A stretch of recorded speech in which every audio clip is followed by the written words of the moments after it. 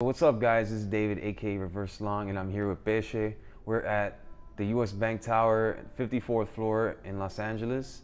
This is we're gonna talk about trading in this podcast, and we're gonna do another one later for Macro Jabber. We talk about Peche's whole background of coming up from Venezuela and all that. So Peche and I came in contact from our friend Eduardo Briseño. Shout out to Eduardo. He's actually going to be here in LA in about a week or so.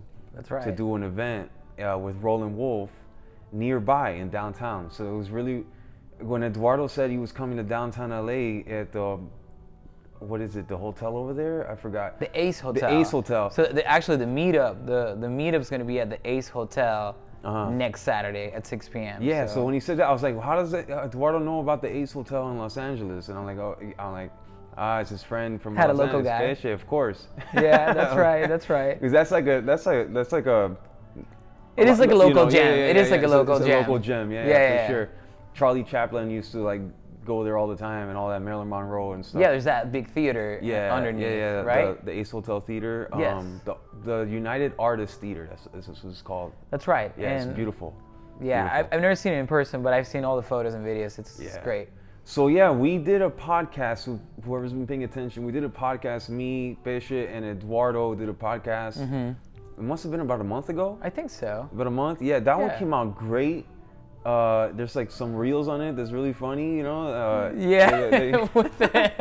Like how do you stop the bleeding of your account? Yeah, with who did the reel? Who edited? Because I saw like the sound was like the Ricky, really Ricky. You know, have you met Ricky? No, Eduardo's cousin. Yeah. Yeah. So there was like a funny kind of theme sound, like a you know the instrumental in the background. Yes. Yeah. He added it. He added it. Yeah. Really funny. So, but yeah. So this podcast, we're gonna talk about some trading stuff, how Peche's trading is going, and Peche, if you want to ask me whatever, you know. So we actually spent about like an hour or so or more in my office downstairs, talking about trading like today, you know, how trading the past couple of weeks and how trading is going in general since the last time, especially since we talked, all three of us last time. So so Peche, what did you want to talk about first? Any idea? I mean, I think what I have more relevant in my head right now about trading is market shift. You know, I think last couple of weeks with the whole AI thing, everything was extremely volatile. Any name that had AI at the end, it's crazy. You could just buy it and close your eyes, and it was just like, you know, go up. So market shift. So yeah. So this is the market is crazy. So like one week it's freaking volatile. The other week it's like kind of volatile, kind of not. There's all these cycles that come. Yeah. You know? Yeah. And you see how a lot of the stocks that like, you know, they have this like parabolic move, and then they just like fade, and then they start to hold, and then they squeeze, and then they become this like massive squeeze. The week after, they don't squeeze. And they you know, they have the same move, but then at the high of the day they just start fading and they fade. Yeah. And then the people from the company realize this is not going to go anywhere, and then they throw an offer in like they did today with ADTX. Yeah, exactly. So first, the AI ones. It's crazy. You know, I totally forgot about AI. We were talking downstairs that like I don't really have a memory anymore of like what I did the past 3 days ago, 4 days ago, which is I think it's a good thing. You said that's good, and I was like, you know, it is good because that means like I used to, when I first started out, the first 3 years, I have a really photographic memory from like my past career, especially architecture, and I would be almost like traumatized from trades, and they would stay with me. But I noticed like when I forget about them, that's like healthier. You can live your life. You can approach a trade like brand new again. I don't remember if it was like one of these two books or a mix of the two. I don't know. It was. I think I read Atomic Habits and then Trading in the Zone back to back. And in between them two, I think Trading in the Zone says how new traders are unscarred, and then they go with this, you know, fears to the market, which is great in a way, right? But then eventually, you know, they get scarred, because Yeah. the market is the market, and They might have been trading in the zone. Yeah, I remember this. exactly. And then like I think he does the analogy of like a dog being aggressive. When you're a kid and you see a dog for the first time and you just have the concept of the dog, but you've never interacted with the dog, and then you see a wow wow wow wow, and then you want to interact with it, and if the dog is aggressive, you're scarred. The rest of your life, or at least for a while, you're gonna think that dogs are a scary thing. Same can happen with dogs. Same can happen with like a specific setup. And I think that forgetting about what happened is exactly It's healthy. It's healthy. It's getting rid of that conception of what's gonna happen, because you never freaking know. So if you are unscarred and you have bad memory, it's great, because you're gonna approach it like you were advising me today, trade by trade. Yeah, one trade at a time, one day at a time. Yeah. So, but when you mentioned the AI, I had totally forgot, and I did okay with what AI. I did really pretty well. But this week I did even better. So like I was so focused on the past couple of days on like what I traded. Not so focused, but like this is what I remember, because I traded like a lot of tickers this week that I forgot about what I traded last week, even though last week was pretty good. So like I don't even remember until you mentioned it. I forgot about AI. Like GFAI. No, when you mentioned it, I was like, oh yeah, that's right. But I totally forgot about it. But yeah, now when you mentioned it, then I remember. Okay, GFAI, IDAI, MRAI, all these AI. Yeah. So it's anything that an AI you just buy. But see, everybody was buying AI last week, and then nobody's talking about AI this week. This is the market. This market is crazy. Like AI. Then all of a sudden, crickets. No AI. Yeah. I shorted a lot of all the AI ones. Yeah, me too. Eventually, MRAI, IDAI. I remember that one. So there was a lot of. We were talking about the sympathy plays. The sympathy plays. Yes. When you have a whole sector moving like this, the sympathy plays are like the easier ones, in my opinion, right? Me too. You catch the leader. And one kind of lags, and then you mentioned you saw one break off from the leader. GFAI broke off. When AI faded, I was actually short on GFAI. I was like, oh, this is delayed. Yeah. It was not delayed. It started squeezing and I flipped, But I think that a couple years ago I would have stayed very stubborn, because because it had to fade. That's good that you picked that up. You're like, because some traders, they don't want to admit that it broke off. Well, it was a liquidity trap. I remember, because it was the same thing. It ramped up, and it kind of like faded.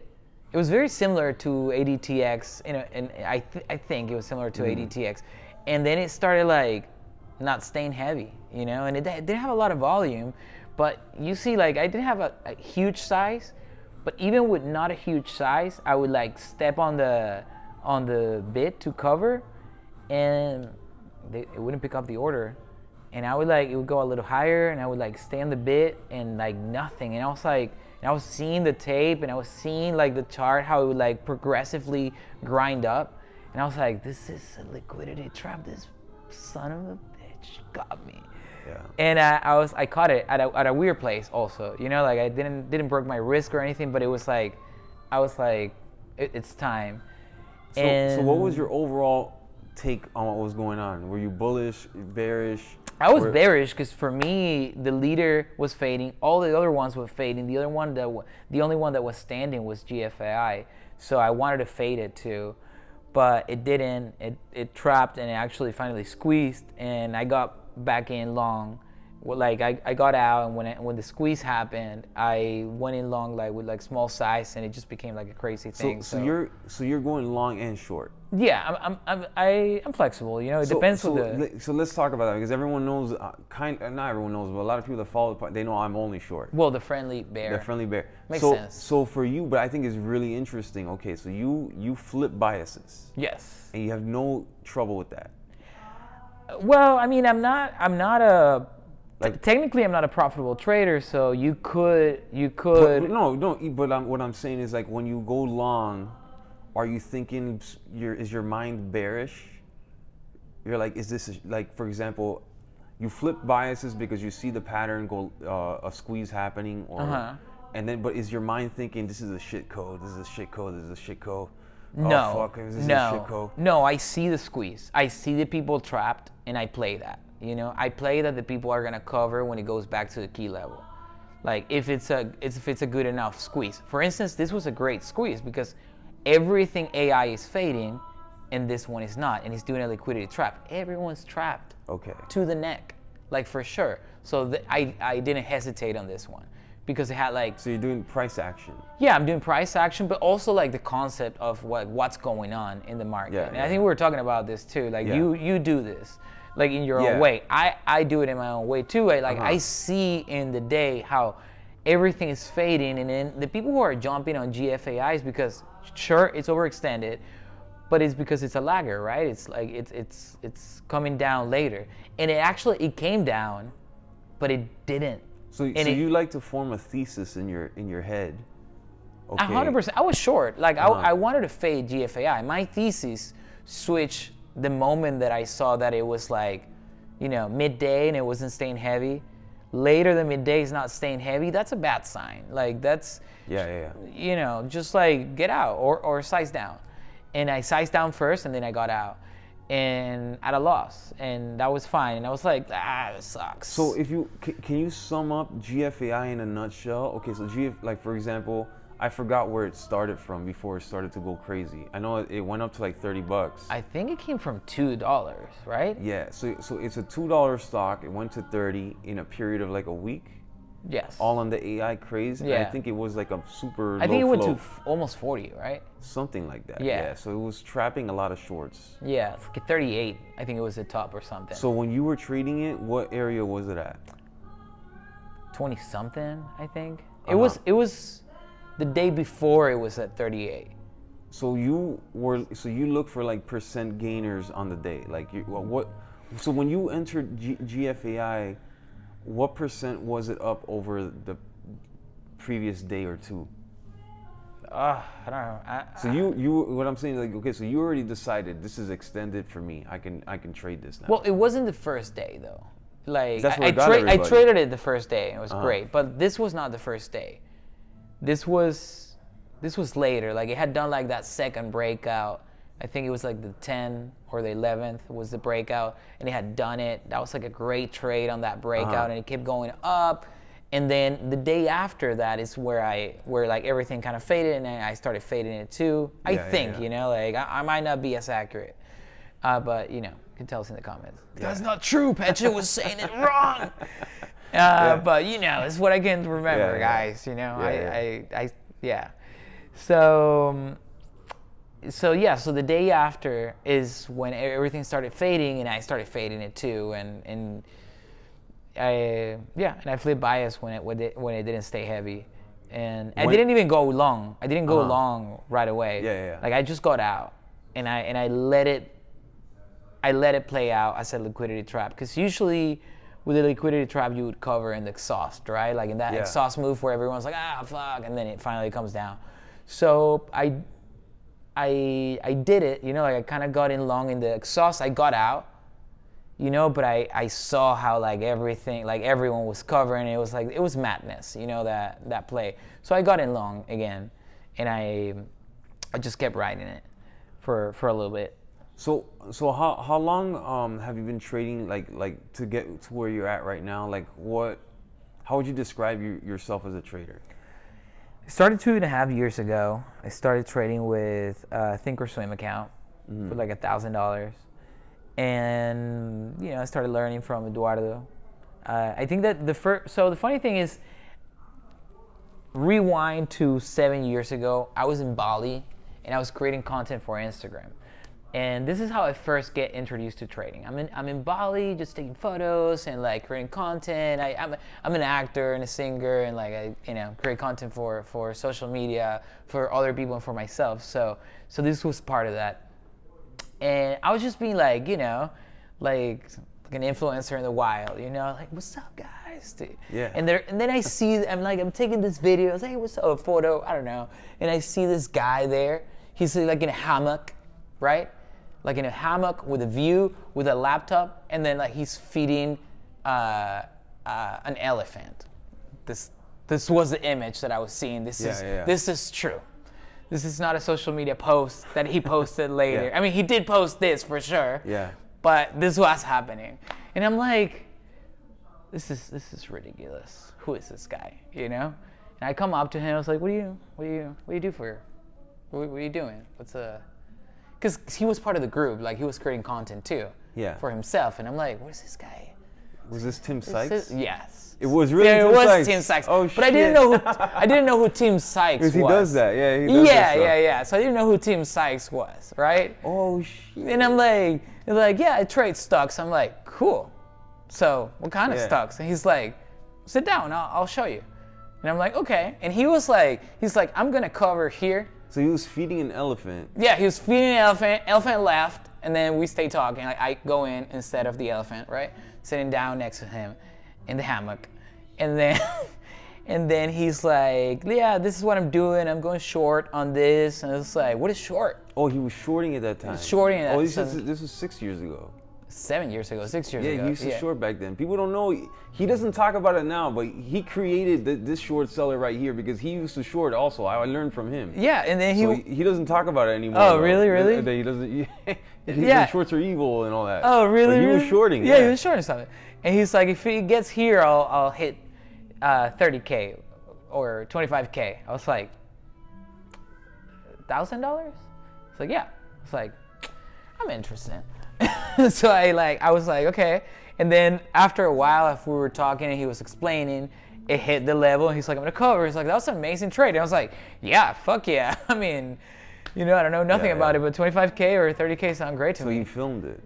What? He was filming there. Yeah, he was filming and creating content there. So he's like, no, I have And this. trading. Yeah, and trading. Yeah. And I was like, I have this course. And I'm like, oh, I would love to see it. It's like, yeah, what's your email? I'll send it to you. So he sends it to me. And then, we stayed there in Bali for a couple of days. So I got to hang out with him. We went to to feed the monkeys and Yeah, he's in Bali a lot. Yeah, no, and then I posted this. I'm doing stories for my Instagram, and I posted stories like, "Yo, what up? I'm here in the whatever zoo, or the monkey sanctuary," and Tim pops in. It's like, "What's up, guys?" And then it's like, I don't know. Yeah. I finished the story. After a couple minutes, Eduardo is like, "You're with Tim Sykes?" And I'm like, I'm with Tim, yeah. What do you mean, Tim Sykes? This guy, he, the penny stock framework. He has this thing, and he's like a genius. He turned like a $13,000 account into almost $2 million. And I'm like, shit. Okay, so I guess what he's teaching me is for real. So, anyways, Eduardo, fast after that, like soon after that, he was already learning from Tim. And he became the trader that he is now. And sadly, I didn't get into stocks at that time. I booked a feature film, so I started shooting that, and then I booked a TV show, and I was shooting that after, and I kind of forgot about stocks. I was making money elsewhere. And then a couple of years after, Eduardo had this group, and he was doing really well. He's like, bro, just get into it. You were getting started, just get into it. So 2.5 years ago, I opened a Thinkorswim account with $1,000 and started trading long setups and reversals and breakouts. This is pandemic? Yes. So pandemics. What month, do you remember? November 2020? Yes. Oh shit. Yeah, so this is the end of the COVID mania. Yes. And then shortly after, a few months later, was the meme stocks. Exactly. Okay. So I didn't catch the COVID mania. I didn't catch. But you caught the meme one.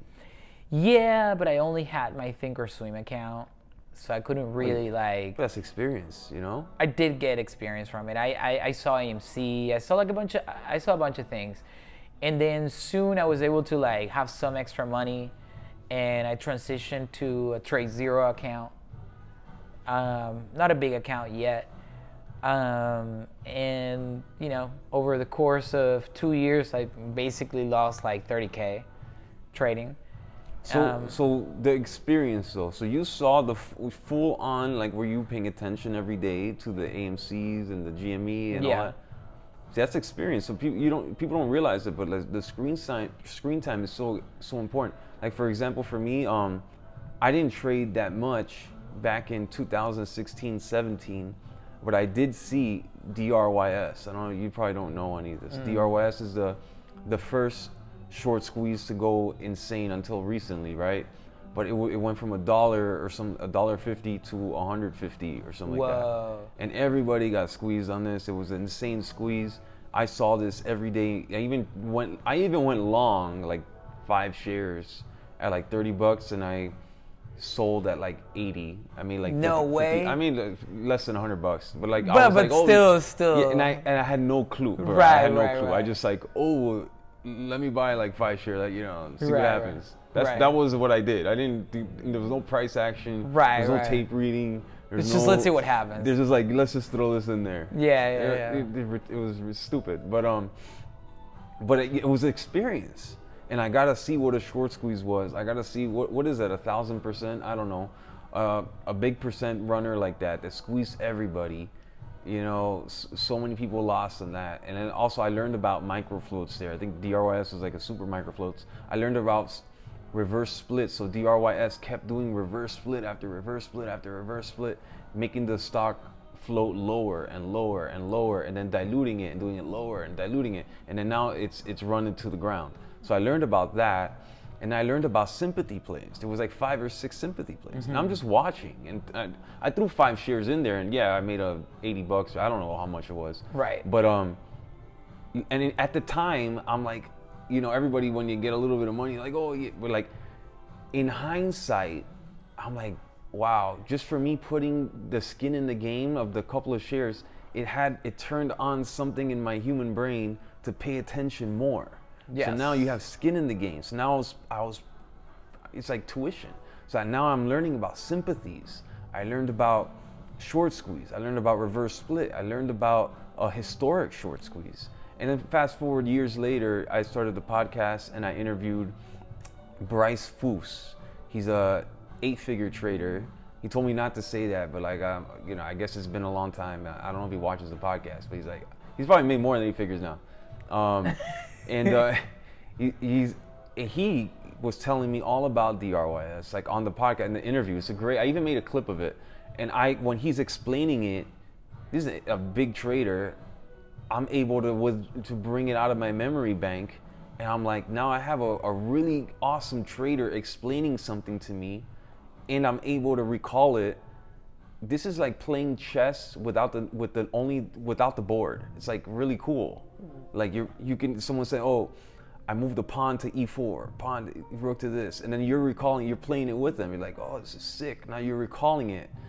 It's kind of like that. But like, and there was another stock I was involved in before that, KBIO. You don't know this one. Another short squeeze, massive short squeeze. You know Martin Shkreli? This guy, this hedge fund manager, went to jail, got arrested. But like, I got to see that. Shit. I didn't trade it.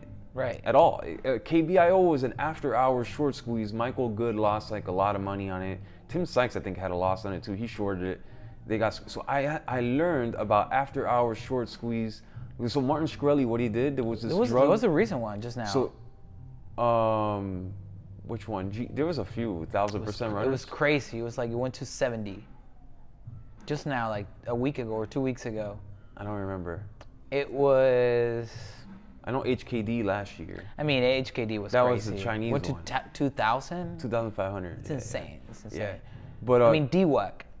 DWAC, yeah. So so that one happened during the whole. I don't know if pandemic. It was meme. Was it meme? Yeah, 2021. That was 2021. It was the end of 2021. But that's a billionaire play, and I saw a billionaire play in the past. I forget which one, but like that's part of what you learn through screen time. Okay, billionaire play. You don't touch the billionaire play. Microfloat, sympathy, short squeeze. You know, you name it. So like. You know, you see these things. So when you see like the AMC, GME, Zach Morris, all these guys, you got to see that all in real time. So in the future, you don't even know yet. You're gonna be recalling that. It's true. It's true. You know, so yeah, that counts as really important experience. Even though you didn't bank on that those. I didn't bank that much either. No, yeah, So the DWAC thing I didn't. so yeah, that's a billionaire play. So like that, even now, like I need, you know, I'll probably long eventually, but like billionaire plays, those usually are pretty good longs. You know, Donald Trump is technically a billionaire. I think he was a president at the time, right? Yeah. No, was he? I think he was. He was. Yeah. He was. I And think he his was son was the one who was involved, right? No. So with DWAC he's coming up with Truth Media. Hold up, was this 2020? No, I don't think he was president at this time. Are you sure? Because 2020, like, time flies, man. It's like so fast. So 2020 November, wasn't that like the election? And then 2021, I think Trump wasn't president anymore. So elections are next year? 2024. Yeah, so it was 2020. Yeah, it's already We're crazy, man. elections. Crazy. So, yeah, so Trump was a billionaire, and he was a former president, and he's coming up with a whole new company, Truth Media, social media.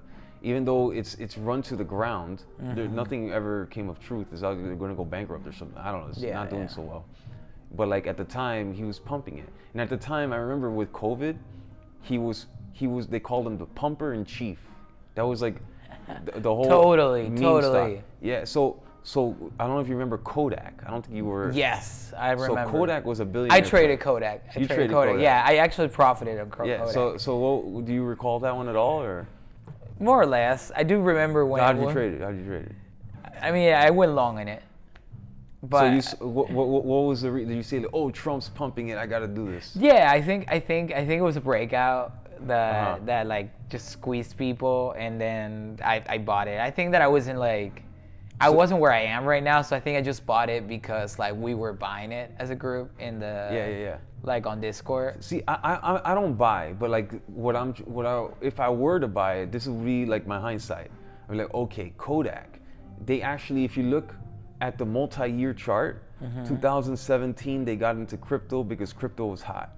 Now they said they were going to do something with COVID in 2020, and then Trump jumped on the bandwagon and said, okay, this is America's darling, is Kodak. That's right. But Kodak, in my head, it's like looking back at the year, it's like, why would Kodak go into crypto? You know, it's very strange. They were trying to ride the hype. If you look at the multi-year chart, in 2017, Kodak went crazy. One day, and it's straight down. And that's because they put a PR saying we're getting into crypto. In 2017, Bitcoin was going crazy to 20,000. Right. So this is the way I'm reading it. And then and I'm like, okay, now Trump is on the microphone in front of the White House or something like that, saying Kodak is gonna help us do, I forgot what it was. Respirators. Don't this is like don't destroy us in the comments saying no, you messed up. That's not what he really said. But it was something related to COVID. I think respirators or something are using there. I don't know what. But Trump was on it, and then Trump said, "This is Kodak, and I think the government had some kind of contract, so Kodak went insane. And so you were buying it because you saw the price action. Yeah, I'm very price action driven. Like for instance, I mean there are a lot of play. Like I do see the overall like the environment around the play. For instance, one of the plays that I did was that are like environment driven was First Republic Bank. Yeah. So when Silicon Valley Bank like crashes, right? It was on a Friday, and then it didn't open on Monday. Oh, did you see? It got halted in pre-market, right? T1 I pre-market. had Tim Sykes on the pod on Macro Jabber talking about a Silicon Valley Bank crash the same day. No way. Yeah. No way. I'll show you the clip later. I'll check it out. So anyways, like it crashes, right? And then I see that all the banks in pre-market are like, people are panicking, right? And everything's like crashing. And I had talked to my brother about like buying, not Silicon Valley Bank because they were in real trouble, but like a different bank. Yeah. A different bank that crashed. Like Comerica? Did you see any other ones? No, like I got fixated on First Republic. And my brother and I, the one I was telling you, he's the CEO, whatever. We're talking about why First Republic was a good panic buy, like a good panic deep buy. You know, I just waited. You know, I waited for the open. It opened. It went to 17. I remember that I got in like just a little bit, like on that, like when it started reversing, like very little, and when it finally like got above VWAP, like I got in real hard, and it was my best trade of the year. I think it went to 40. Yeah, I didn't exit at 40, of course. Now it's at 13. I know. No, I think it's up again, right? 13 or 14. Yeah. I've Really? been watching it. Yeah. So. Oh, okay. I've been watching it because I know in 2008 the banks crashed. That's right. Me too. I've been watching it because of that. And so like, there's First Republic banks around here. Mm-hmm.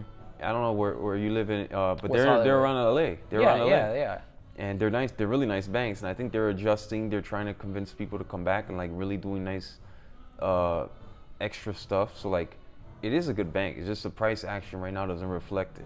Yeah, it doesn't reflect the company that it is. Yeah, that was the concept on the panic deep buy, and so yeah, that was the play. But in 2008, the same thing. So like all the banks crashed, like Bank of America. Bank of America had a similar situation with the panic. So in hindsight, if you buy it and then hold it for like 10, 20 years, you know, you big huge. Right, huge. So that was my thinking with that. I'm like, is this maybe I put some money in here for long and just term. letting one of the brokers. Yeah. Yeah, my brother's buying First Republic Bank and like a couple other banks right now. I know Comerica crashed, and I think it's back up now. But Comerica had nothing to do with the Silicon Valley. It's just because it's a regional bank. So banks that are under, I think it was like 250 million or 500 million, they were all in danger of having this kind of panic. People, the crowd, you know, someone panics and like my mom called me up and was like, you know, should I get money out of the bank? You know, really? Yeah, having cash under the pillow. Oh, Roland Wolf, I think he's gonna be here, right? So like he posted on Twitter or something. He's half Korean. I think his mom's Korean, and his Korean mom told him she pulled money out of the bank or something and stashed it in the house. In the house, yeah. He had an Instagram post or Twitter post about that. I mean, I have a friend that his family, they have gold in the house. Like literally like. Yeah, it's crazy, man. It's like it's heavy, man.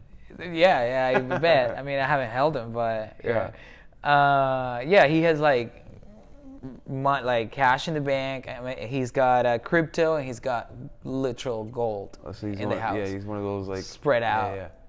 Does he do trading at all, or just? I don't know. I don't think so. Investing for sure, but not trading. Yeah, I know a lot of people like they do crypto. They follow the, what's it called, the CPI numbers and like, you know. Right. All that stuff, but like trading is a different animal, because like, you know, that's one thing I like about trading too. Trading, especially small caps, it doesn't matter what the market's doing. Yeah, the small caps have their own thing going.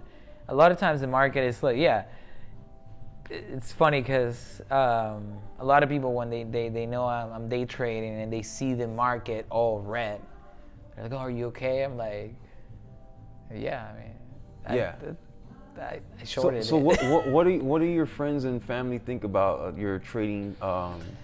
Well, your vision, because you told me your vision for trading was like, okay, I'm gonna do acting and trade in the mornings, and this would be like an awesome life. So this is what happened. I had always envisioned it like that, right? Like when I started trading and I realized the time that it was here in the West Coast, I was like, this is perfect. I wake up at 5, study my do my morning routine. I study my pre-market, and then I go in from 6:30 a.m. to like 8:30 a.m.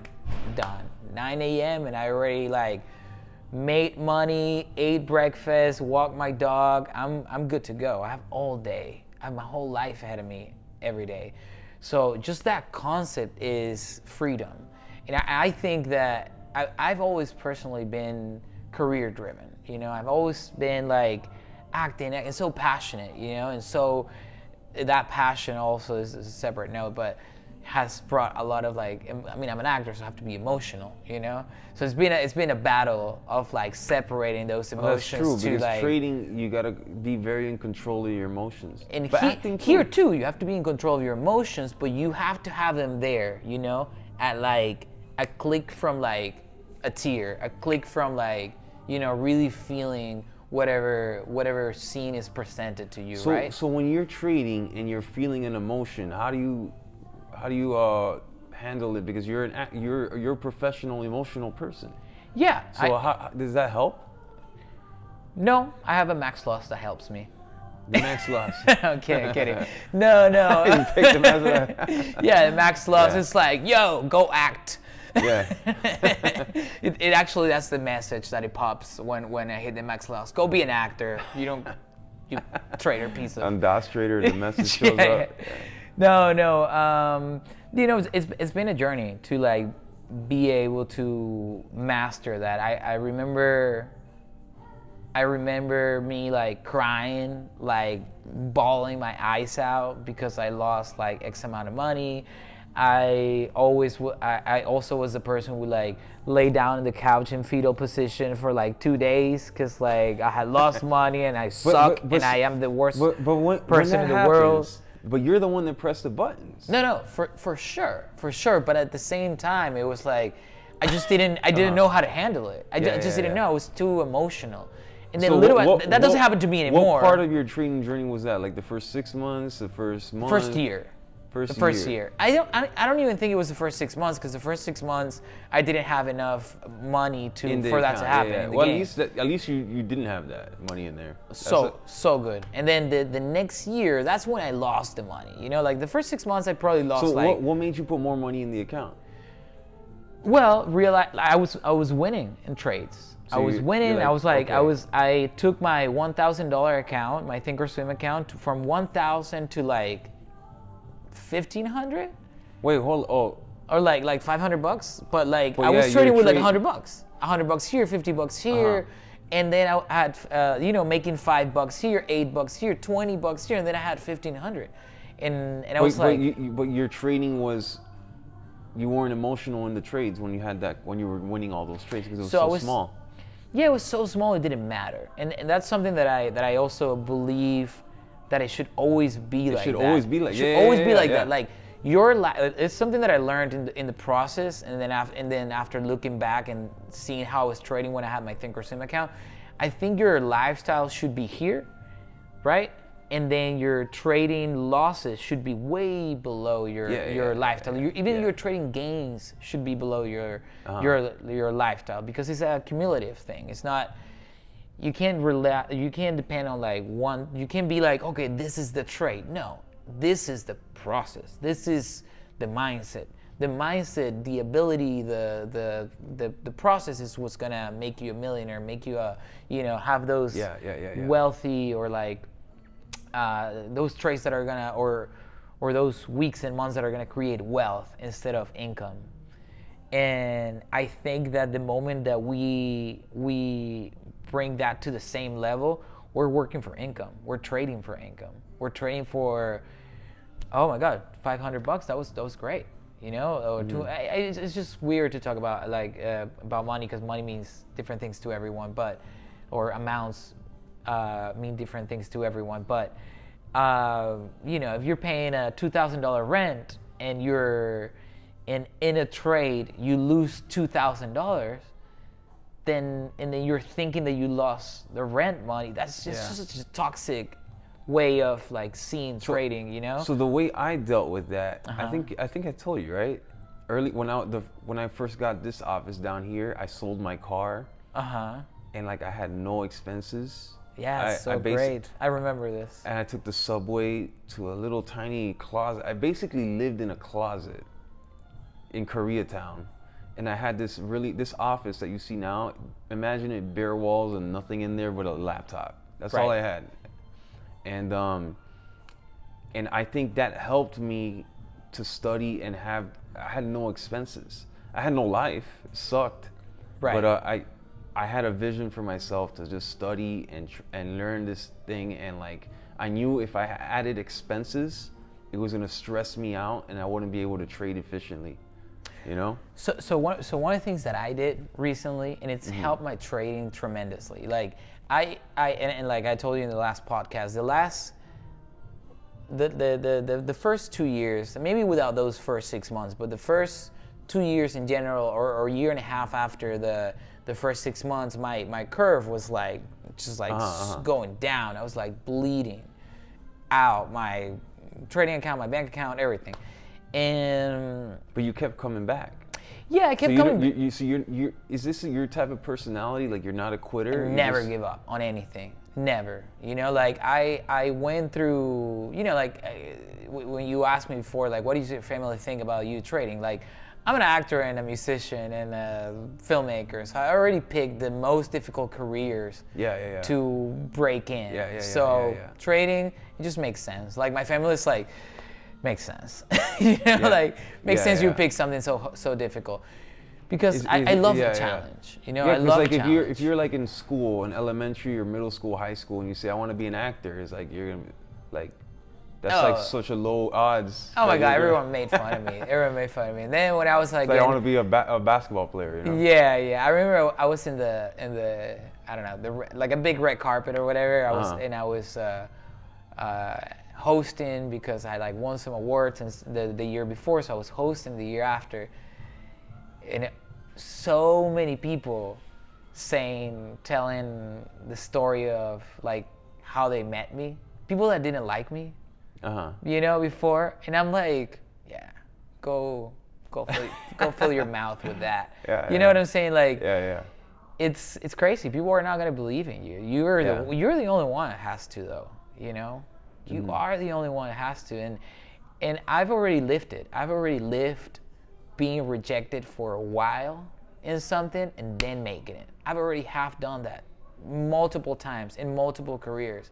So I'm definitely gonna do the same in trading. Well, you know, I was talking just the other podcast before this one yesterday. I was talking to a Friendly Bear Discord member. We did a Q&A on Zoom, and we made it a podcast. And he's in the game for 3 years now. And I was like, all right, so you made it past. The biggest hurdle, in my opinion, is like the time in the game, getting the screen. If you can last like 2.5, 3 years, that's like a major hurdle. Yeah, that's the. Yeah. Well, hopefully not down, but like. But that's a commonality that you see from most successful traders. It's like that 2.5 or 3 year mark. Where something clicks. I'm between 2.5 and 3 years. Because now. Think about all that compounded knowledge from screen time, from watching the stocks, from watching all these trends happen over and over and over. So like, you know, if you the main thing is, like I tell people all the time, you got to stick around. You know, you got to stick it out. So well, the thing is, like, you can't risk your account in one trade. Yeah. It's just not worth it. Not even your account. Like, for instance, I have a bigger account now, like a $30,000 account. So, well, it's not at 30,000 right now, but you know, above 25. Yeah. So, if I've hit 25,000 and I've had to put money again, right? Yeah. And so 25 is like zero. 25 is zero for me, because then you're under 25. You're under the PDT rules, and then it sucks, right? To trade. So might as well do something else if you're under 25 trading with that configuration. I don't know. Like right now, I look at my risk in the day, and I realize that sticking around is everything, because it doesn't matter if you have one bad day, you're gonna have good days. Like, it's inevitable. Having green days is inevitable. Anyone who's not a trader can have a green day. So you're trading, you're constantly there and showing up, you're going to have green days. So if you're having a red day, that's that day. It's not a TV show. It's not, it's not like one episode, second episode, like they're separated. So it's just a matter of like just not going crazy in that one day, having a max loss per ticker. I think that's key for me. Having a max loss per ticker and a max size. Like we have to protect ourselves from from Mr. Hyde, you know? Like, we're Dr. Jekyll most of the time, but when Mr. Hyde shows up, Yeah. you're done. You know, you're done. If you don't have a max size, you know, you're gonna go crazy because Mr. Hyde wants to like revenge trade. Mr. Hyde wants to get the money back, and that's, you know, it's just a formula for a disaster. So how do you deal with that? max loss, max size, max loss per ticker. I think those are great protections. Max loss per ticker, is that big? So like you just won't trade the ticker again? Is that what it means? During the day, like for the day. You know, if I hit X amount of money, like $300, for instance, I think 200 bucks is my max loss on a ticker per ticker right now, and I think $300 is in the day. Like, it's just it's small. Now, when you do it per ticker, is it because you don't want to? It's like a trauma from that ticker or something. I think that if I hit $200, usually when I have a really good like trade, and on a ticker, or a couple of trades, and I finish the day like on, you know, finish the day well with that ticker, I think that I can hit like 500, maybe $600 if I killed it, right? Yeah. And if I did okay but good, you know, I'll hit 200 to $300. So if I'm risking more than $200 to make $200-300, you know, or I'm risking $200 to the possibility of my max gain on a ticker, which is 500-600. I don't think it's worth. It doesn't make sense risk reward wise if the max loss is 500, for instance. Yeah. On a ticker, I'm not gonna risk 500 to maybe make 500 and to most likely make 200-300. So I know that if my max loss per ticker is when I'm trying $30 here risk, $40 here, $30 again, 25, 30, like, how many times do I have to try? 5 times? Yeah. You're out, dude. Like, Yeah. if you're so you're being really strict. You have a short leash, because like, I think that's a Yes. really good way because like your account size is not there yet. Exactly. Your trading is you're a developing trader, so you give yourself a short leash. Yes. So what's more important to you at this moment? Are you trying to gain knowledge and experience because you know that you know eventually it's gonna work out, or are you trying to make money? Well, I think that I am. I'm gonna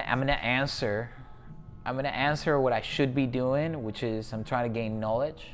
You know, I know that that's the correct answer, but sometimes, some days, I'm trying to make money, and usually those days are the days that I lose the most. See, that's the human side, man. The human side is greedy. Like I remember we were talking about just earlier about DRYS, the squeeze that I was talking about. I threw $5 shares in there, and like I got the lessons. Even now, Right. I can recall it. I got really good lessons out of that. But at that moment, I wanted to make money. Right. I didn't want to think about lessons. David back then didn't care about the lesson. I was like, I need to make some money. I need to make, because you know what's crazy? I was driving Uber at that time. Uber, I would drive for $100 a day. So when I made that $80 or 60, I don't forgot what it was. I was like, damn, that's like half a day of driving Uber. But you know what? I'll tell you. And for everybody who's watching, like, I think ride sharing, Uber, like all those jobs, a lot of people look down. No, trust on me, it. I have a lot of stories from that. I drove. But I think it's actually No, it's great. it's actually a great job. No, for if you for wanna somebody trade? temporary. Oh my God. Yes. For trading, it's crazy. There's helicopters and stuff. We're really high up here, man. No, you guys, you don't even know because you're not looking at the window. But this, I look down, and then David's like look down, and I don't want to look down again. That's how high this is. Yeah. Is it that tallest building? Look at the helicopter. Look, it's like we're above. Oh, the we're helicopter. taller. We're higher than the helicopter. This is crazy. Is Yeah, this it's the crazy. tallest building in the West of the Mississippi. what? Yeah. So the tallest building in the West Coast. Yeah. And yeah. and right even here, from the or wow, right here. And, so this this is goes crazy. up 20 more floors. So there's or What? 18 more floors. So we're high, but it goes even higher. I don't think I want to go higher than this. But I forgot what I was saying. What was it saying? You were saying The human lessons. The human. So we're trying to make money. Oh yeah, the Uber thing. The Uber thing, yeah. Yeah. So no, man, Uber was great because you're on your. So I drove for like, I don't know, maybe 6 months, maybe like 5-6 months. Right. And you know, during that time, I drove it to pay for the Tim Sykes course. And so I, like all that money from the Uber went mostly to that, and I paid a little bit of expenses after that. But I would listen to audiobooks. I would pull over to a Target in Westwood. You live next to Westwood. The Target over there. Right. Yeah. I live Because close. they would have free parking for 2 hours. So I'll go there for 2 hours and study the stocks. And then I'll turn my Uber on and then get my ticket validated, leave the Target parking, because they had a Starbucks in the Target. So I'll go and study at the Starbucks. Hell yeah, dude. For 2 hours, and then go and drive for a few hours, and then come back, listen to audiobooks. So that was, but like, it just, the Uber driver is just a stressful job because people are sitting in the back of your seat, they're drunk and stuff. So like, but no, you're driving at night. At night, so that's where at the where time the money was more. Okay, it was 1.5 times more. Right. Or something. But this is what I think though. Regardless if it's like Uber or whatever, I think I started. You know, I've made money from acting and like entertainment and stuff, and that's how I've like kind of like fed my trading career, right? The moment that I got a side job, this is a recent thing for me. You know, like I usually try to just do my thing. Yeah. And I decided at some point when I was trading, even though it was not going, my curve wasn't going up, but it was like kind of like slowing down the draining of the account. It was like you could clearly see how I had days that were like way better, even though I still had bad days. And I would be more horizontal, still going down, but more horizontal. And at that moment, I thank God I decided to get a side job. And I recently, like a couple months ago, I started doing branding for other people. And like using kind of like my knowledge from that I've gained to being in front of the camera and also behind to just like serve other people too and like help them grow. And that kind of like started making me money so I wouldn't like drain my account by living and trading. I think that even though I didn't need money to pay rent because I had enough in the account, I was still losing money every month because I would pay rent, expenses, etc. So I'm losing money. But that helps relieve the stress of the. So for me, the curve, like in like my bank account, everything, the curve was only gonna stop either when I booked a big acting job or when trading turned up. So I had pressure. I had pressure on my trading on turning it back up. So it wasn't I don't think it was healthy. The moment that I got the side job, within weeks or within a month, my curve was completely horizontal. Like I wouldn't lose any money. And I would actually go up and but not down. And it does affect trading. Massive. This is a massive realization that I had this year. And I just don't need them. I'm not draining my bank account anymore. I'm not draining it at all. Yeah. That's good that you did that. So like when I was doing the first year that I was I stopped doing Uber and I switched to tutoring. Tutoring was good and I enjoyed it too. So like, and it paid a lot better too. So like to have that constant flow of money coming in, it relieved trading pressure. Tutoring, or just tutoring. I was studying trading, but I was trading like $1,000 account. Oh, with right. PDT, which is like 3 days every 3 trades every 5 days or something, swing trades.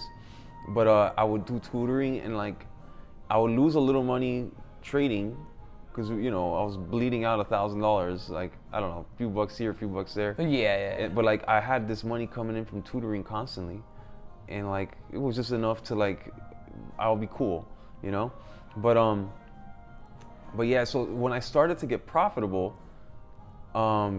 I was always in debt with student loans and stuff. So one thing I noticed when I paid down my student debt a little bit at a time, or like credit card, it made me better at trading. For sure. Because like let's say so in 2020, for example, I made good money on the COVID stocks, but Okay. I didn't want to pay my bills. Initially, I was like, man, I have this cash now, but I was like, I wanted to pay the minimum on my bills, but to wipe it out, then all the profits just go away because it's just wiping it out. But then I noticed that when I paid off bills, I traded better. So I was like, I gotta wipe this out.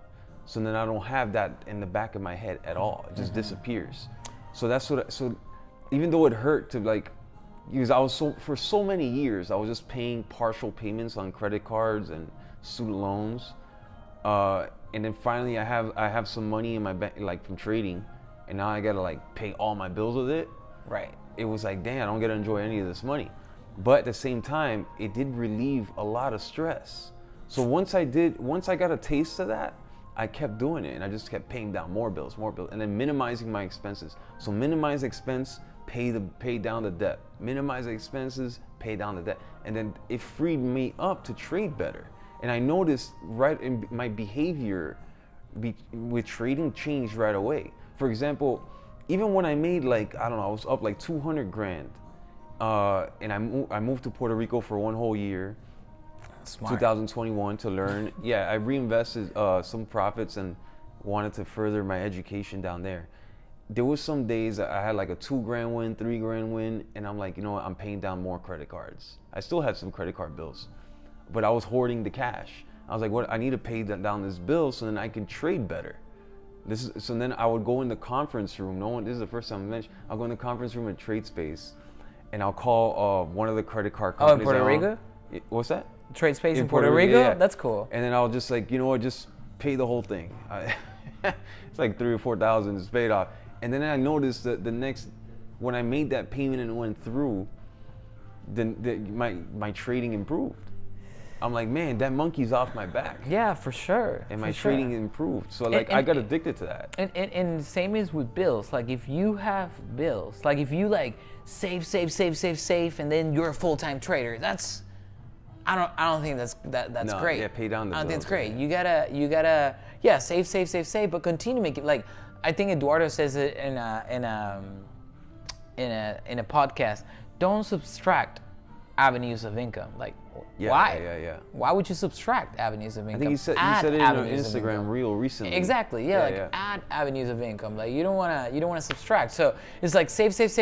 Quit your job, and now you're a full-time trader. It's like you just eliminated all avenues of income, and then you will see if you'll make it in trading. Your like behavior changes. Yeah, that's not. If behavior changes by what? By having more money in the account?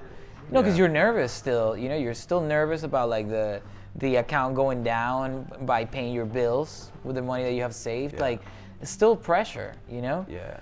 I don't know. I think that's why I was saying like the Uber thing, but the Uber thing is just symbolic, you know? Like, it's like if you're starting out and you can just do Uber, like, it's crazy. Anybody, do whatever if you have a license, you can do it.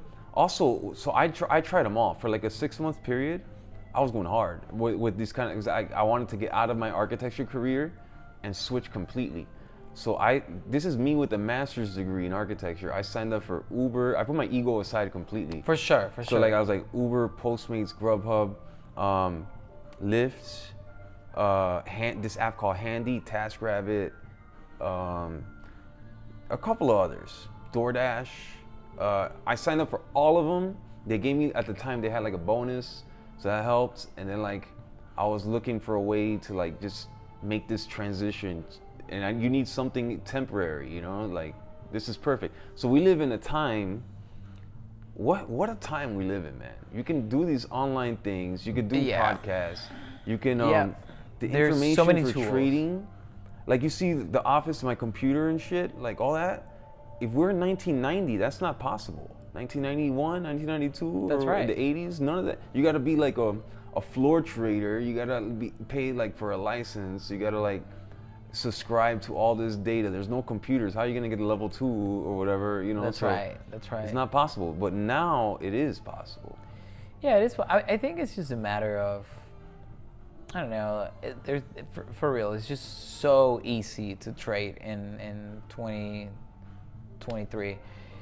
But also, there's so many jobs. You know, there's so many like little jobs that you can do to like transition from whatever life to this. Yeah. That I think there's no excuse, and that really leaves you to what really trading is about, which is, you know, mindset, and in the end it's mindset, you know. Mindset, discipline. It comes from mindset too, the discipline. You know, if you're the right person, right? Yeah. If you're the person, the successful trader. A successful trader is disciplined. Yeah. A successful trader caught his losses or her losses, you know, let his or her winners run. So yeah, awesome. So we're gonna do another podcast of Macro Driver talking about Peche's background. So any other thoughts before we close it out? I don't know, guys. The market's wild. Be safe out there. So yeah, have a max loss, have a max loss per ticker. I think those are good if you're starting out. You got to have everything on a tight leash. Yeah. Because you got to think in a max size too, because you can, like if you're going long with $2,000, you can't lose more than $2,000. Yeah. You know, Yeah. If you're short, maybe you can, but. Well, it's short. You got to trade with a bigger account, or just trade like one share. That's right. If you have a 2,000, just to test it out. But, but I do think that the risk settings are everything when you're starting out. I think that really, if you look at my curve and you look at like my worst losses, and you shave all because you know there were days where I went over my max loss, multiple days, where I would call the broker and say, take it off. Like I got into a max loss, take it off, and go back. And what did they tell you? They will take it up. They would take it up. Yeah. And then I would go back and get into a bigger loss. 80% of the times, literally 83% of the times, I would get into a bigger loss than fix my day.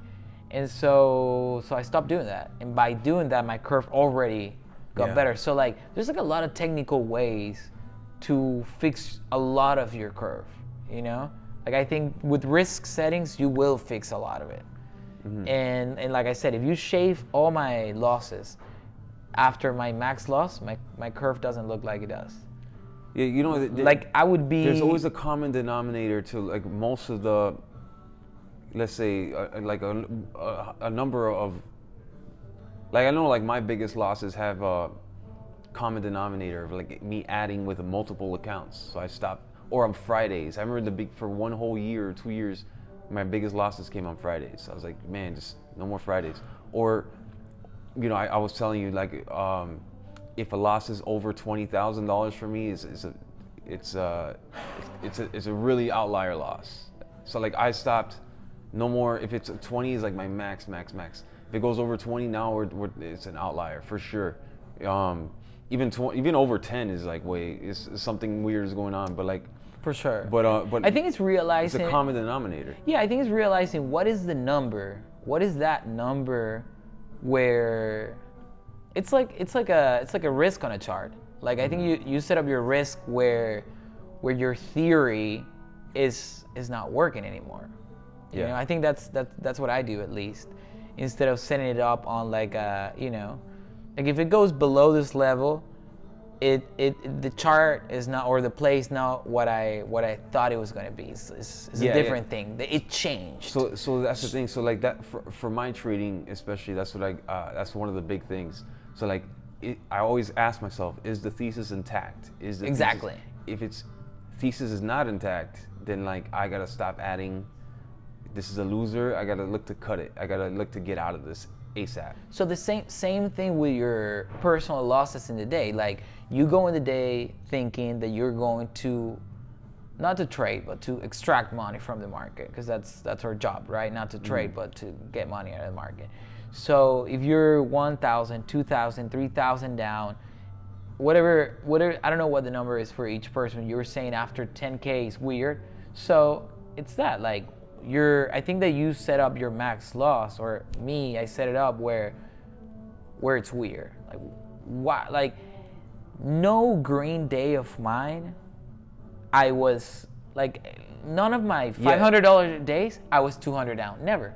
Never. Yeah, no, that's the same thing with You know me. what Like I'm saying? if well, actually, if it's below 5,000 unrealized, I don't think I have green days. Exactly. So at that moment, there's a moment I set up 2 moments. Yeah, this is The really slow good. down Yeah. moment, like when I hit $100 loss, I slow down.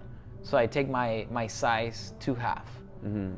And if I get back like to like 50 or whatever, like I go back to normal, like minus 50 or whatever, I go back to normal. But if I keep going down, I keep my size down, and I start, start figuring out how to, like when I should stop, right? And if I hit 200, well, the broker will take me out. Have you ever had days where, and we'll start to wrap it up. So, days where you dug yourself out of a hole with like good trading? Yeah, I have. Maybe I feel, maybe not a big hole. I have. Or I have even a big hole. Even a big hole. Yeah, I think I was like. What do you think? I was like 3K down on a day that I lost it, because that's not like that's definitely not a loss that I can handle, and I ended up $200 up. Now, how long ago was that? It was 8 months ago. 8 months ago. So, did you? Was it okay? I don't want to say gambler, because like gambler is like not what we go for. But like, was your mindset like I got to get this money back, or was your mindset, all right, I'm down 3K. I did my risk management well, or maybe not well, because 3,000. It was way, like my max loss was at 300, and I got out of. Oh, so it was undisciplined. Down. But then Very okay, disciplined. So then okay, so you were undisciplined with the loss, but then to get back, were you able to get back on the horse saddle and be like, all right, I'm gonna do good trading from now, or were you? I went for a walk.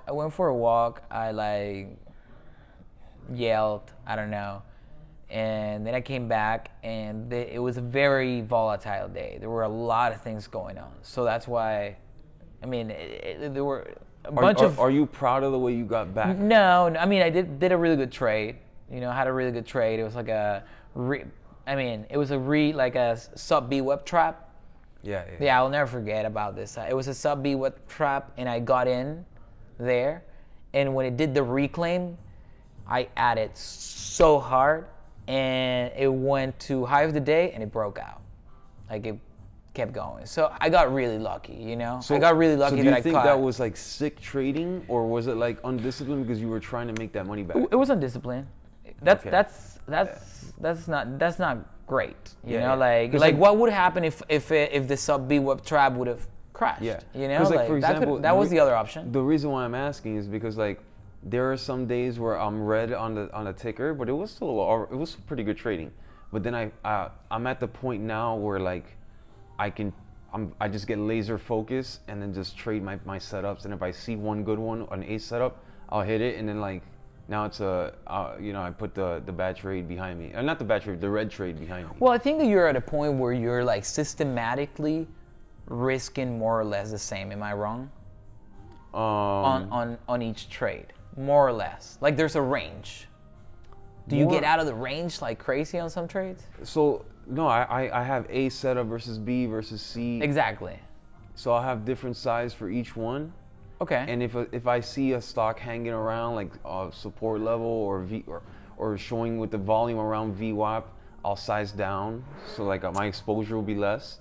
But then I will be looking to add if the thesis is intact. It's just if a stock is about to squeeze, but that's part of the thesis. Like, okay, this is the news float, everything aligns, but like I see the short sellers forming in one area, it's getting over shorted, and it's the hot chick of the day, and like it's the top percent gainers, everybody's eyeballs on it. Like I know it's gonna burst, but I know it has dilution, the float is this, the news is this, so I'll size down. I do think it's gonna fade, but at that moment it might squeeze. Right. So I'll size down so then I can have space to add. Because let's say my max size right now is 10,000 shares. So let's say in that situation, I'll size down to 1,500 shares, all the way down to 1,500. That's right. And then I'll have 8,500 to potentially add. Now, if it squeezes, now I'm not gonna just add as it's squeezing. Right.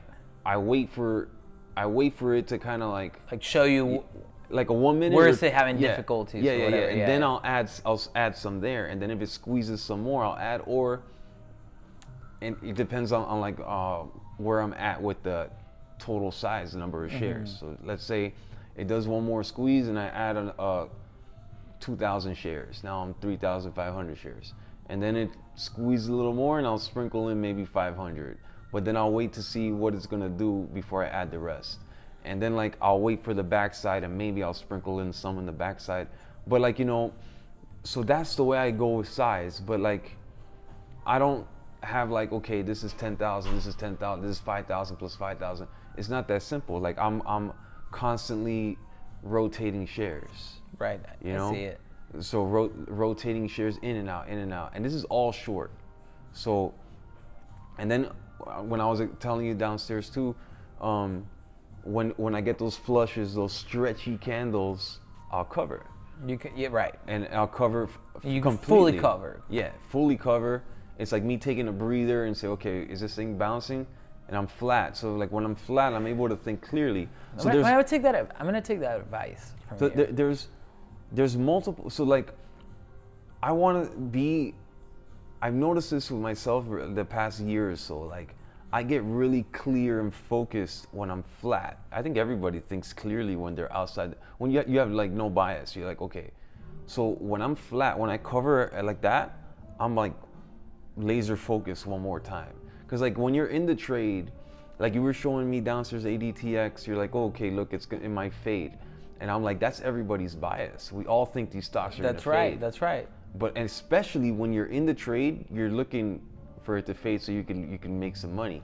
So like, but when you're flat, you can kind of see, oh man, this thing might squeeze. You got to see it clearly. So when I'm constantly covering in those long candles, I notice like from a lot of journaling for myself, because you really can't, I don't think you can track that. You can't track every single bounce that a stock does. When you can track the beginning of the day, the end of the day, maybe per hour, 9, 10 o'clock, but every single little bounce of the minute candles, you can't. Yeah. Now, however, when you journal and you're like, you look at your trades, you're like, man, if this keeps happening to me, you know, like I have $1,000 or $2,000 unrealized and then it goes against me and then eventually late day it happens. But like, why would you? So like, I've been through that roller coaster ride so many times that I'm like, if I get $1,000 or a flush candle, I'll take it and I'll reassess and I'll do it again. You know, because like stocks don't just, and I think Eduardo does something, he recycles shares so many times. Like, He does. He's taking all that liquidity, or like he's taking advantage of all that liquidity. So like he's keeping a core position for the move wherever he goes, but he's trading around that core. You know, like around those channels that form. Yeah. And he's profiting. He's profiting. They're actually and making ECN fees and stuff. 100%. Yeah, a lot of times those cores give him over 50% of his gains in his trade, which is crazy to me. So I wouldn't say I trade like that, but I am in a way because I'm recycling shares just at a lesser rate.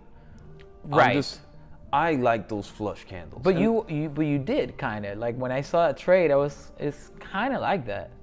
You're just exiting completely, but at the same time you're going back in. So. And you know, this is the way I'm trading now. But like you're always improving. So like, you know, maybe in the future I feel comfortable letting it ride out. Like we were discussing this before. You know, Yeah. So like maybe you leave a core in there to play yeah. out. Yeah. So, but at the moment I'm just like, this is working for me, and you know, and like, but you're constantly tweaking it, and because like, it's when I do that, when I cover at the flush, it is a behavior thing for me. It's like, okay, I'm out of the trade. I realized the gain. Let me reassess. Now I'm a clear, focus minded. Because like if you're being taken on that roller coaster ride, it's different. Unless you're a systematic trader, you just boom, and then you set your risk, and that's it. And that's done. Right? Yeah. So there's just so many ways to trade, you know. So this has worked for me very well the past couple of years. How long have you been trading? So I got in the market with the whole Uber and all that stuff, whatever. It was 2016, end of 2016, but I wasn't really dedicating time. Just like a little studying here, a little studying there. I was tired. You know, it's like going to the gym. Like there's very few people that go every day for 5 hours or 6 hours. Yeah. You say you're gonna go, and then by the time you go home, you change, you get tired, you lay on the bed, you're like, you know, this was me the first couple of years. Right. You know, I'll go to work, do all these odd jobs, tutoring, whatever, and then I'm opening the book to study the trading or whatever, and I get tired. I'm like, you know what, I'm going to bed, man. I'm just exhausted. I gotta go to work in the morning. Right. So I didn't. So when I would say, so that was 2016 to 2020. Then 2020 in May, January 2020. This is before COVID, like a month before. Okay. That's when I dedicated to trading. Like it was my life. Right. That was my life as far as like I put in time to study. I was looking at all the webinars. I was looking at, you know, it's like, so I don't know how to count that, you know? So like maybe 2020 to now, that's 3 years. For sure, that's 3 years. But then before, I would say like 1 year from 2016 to 20, I would say if you aggregate it all, it's probably like 300 days. Right. So maybe 4 years. That's cool. Yeah. So Yeah. long way to go. But yeah, this is I guess we'll stop it here, and yeah, well, thanks for tuning in. And me and Peche, we're gonna do some more of these. You know, we're both in LA, so why not? Yeah, so, why not?